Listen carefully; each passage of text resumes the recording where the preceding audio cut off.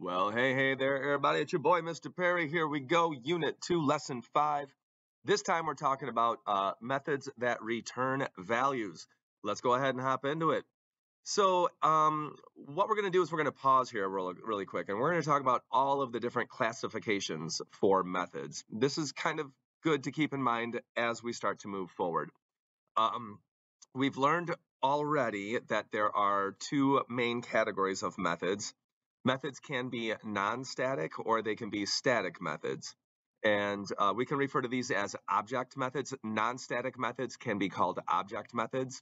And that's because we have to create an instance of the class first. You have to create an object before you can call those methods.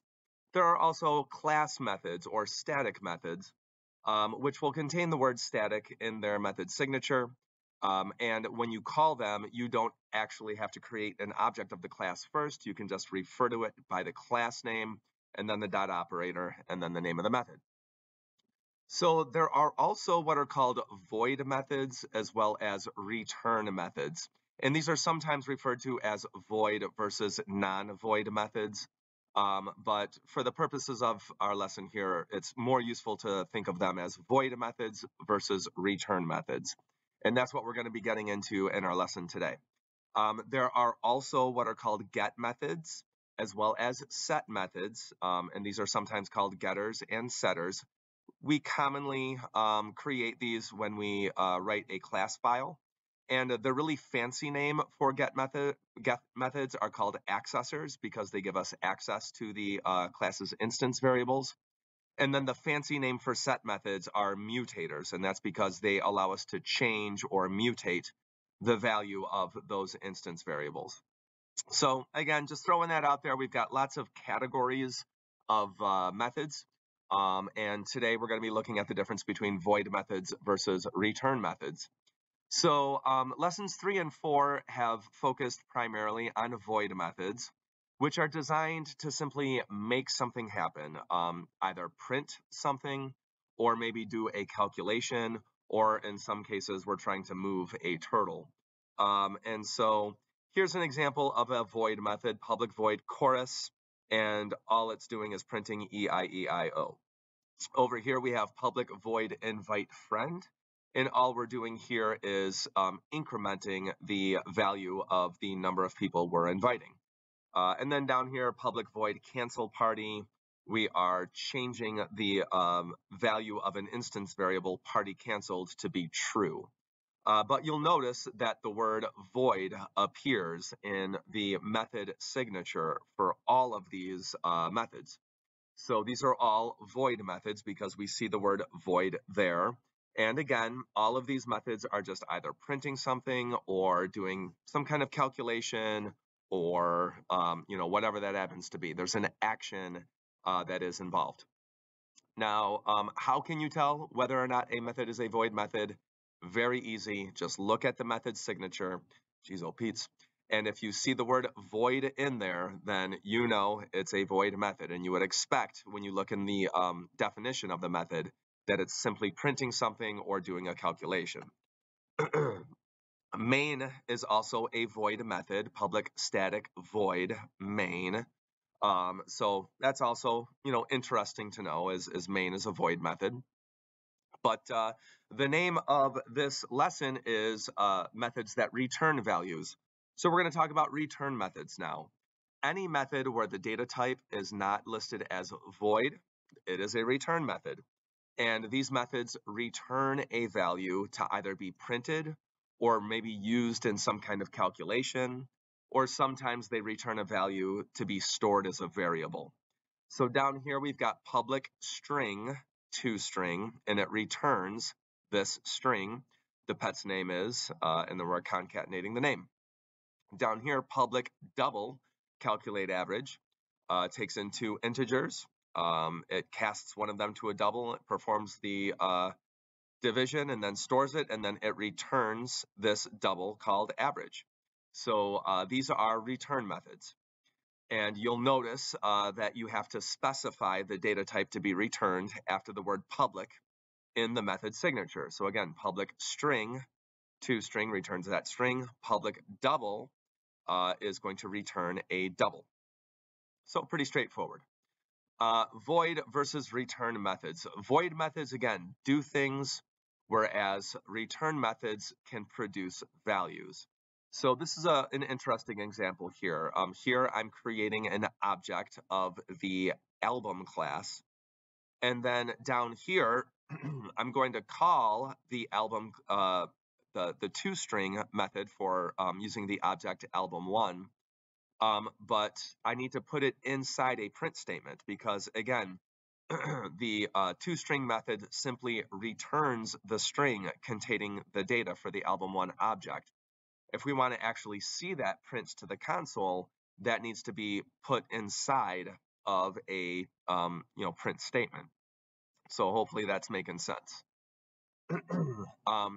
Accessor methods or get methods, those are methods that return the values of your instance variables. So again, if I was using my album class example, if I instantiate an object of the album class, I can now, in print statements, I can call the getArtist method, the getTitle method, and the getNumSongs method. And again, getArtist simply returns the artist, so that would print here. GetTitle simply returns the title, that would print here. GetNumSongs simply returns the integer containing the number of songs, and that would print there. So get methods or accessor methods are return methods. Now the turtle class also has some accessor methods which you'll be using. So the turtle class has several instance variables, several attributes. It's got a name, which will be a string. It's got a body color, which is going to be from the color class. It's got the width, which is an integer, a height, which is an integer, and then an X position and a Y position set to 0, 0. What you can do is you can create a turtle object, and then you can call the getWidth and the getHeight method using your turtle object name Yertle. And those are going to return values which you can then store as variables. And then from there, you could go ahead and you could concatenate Yertle's width is, and then add that to the width, or add the width to it, which you got using the getWidth accessor method.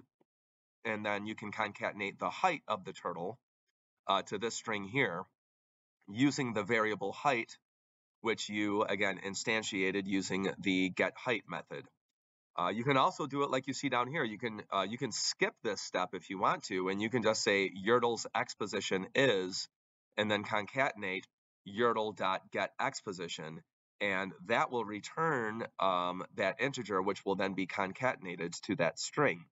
And then the same thing down here. Yertle's Y position is, you can now concatenate Yertle.getXposition, and that'll take care of that. So again, get width will get you these integers, 15 and 8, which are kind of the default values. And you can then, concatenate them. And then if you do it this way, Yertle.getXposition, that can be concatenated. That's going to get that 0 and just concatenate the 0 here. And then get Y position, that's just going to get that integer 0, and it's going to concatenate that there. So accessor methods give us access to the values of the instance variables for whatever particular object that we instantiated. Now, get methods can also be used in calculations. So we can look at the rectangle class, and all rectangles have a width and a height. So how could I use get methods to calculate the area of a rectangle from main? If I went into main and I created a rectangle object, go ahead and pause the video here and see if you can figure out a way that you could use the get methods, the accessor methods, to calculate the area of that rectangle. I'll go ahead and give you a second to pause the video and see if you can figure this one out. I'm going to assume you paused the video. So let's go ahead and look at how we could do this. So what I could do is I could say int area equals, and then I could use my object name rect1, rect1.getWidth times rect1.getHeight. That's going to take 8 and 10, multiply them together, and store them in this variable called area. And then I could print, concatenate the area is to my variable area, and that would go ahead and return, or that would print the area. So that's one way to do it. You could also create a method in the rectangle class file to calculate the area. That's another way that you could do this, is just add a method in the rectangle class that says public int get area, and then just return width times height. And as long as this is in the same class as the rectangle class, this will go ahead and just return that. So that's another way to do it. And then there are also return methods that will have parameters. And so return methods can take in parameters to perform calculations as well. So here's an example of that. Public double calc pay takes in two formal parameters, int hours and double wage. And so the first thing it does is calculate the pay amount to be hours times wage. And since we have an int multiplied by a double, that's going to go ahead and make that a double, and it will it'll store it as the double, and then you can just go ahead and return the pay amount. So that's how you would use parameters in a return method. The turtle class, you're going to actually do in this lesson, you're going to do kind of an interesting thing. You are going to use the distance formula. You're going to use a little bit of math, which will allow you to utilize the get x position, get y position, and you're going to end up creating the distance from x to y in order to solve that last question. So that'll be an interesting challenge for you, is to apply the distance formula and to see if you can get the distance between a turtle object and the origin being 0, 0. All right, let's go ahead and take care of our lesson review. So methods are either void or return methods. Void methods do not return any values, and they do not contain the word return in their definitions. Return methods will return a value, either a string, a double, an int, a boolean, whatever, to the command that calls it. They are often called inside of print statements or used to initialize a variable after it's been declared. Get methods or accessors will return the values of instance variables for a class file. The toString returns a string describing the object using its instance variables. And then finally, return methods must indicate the data type being returned to the method header, and then the word return must appear inside of its code block. As always, guys, be sure to leave a question or a comment on today's video. Thanks for watching. I'll see you in class.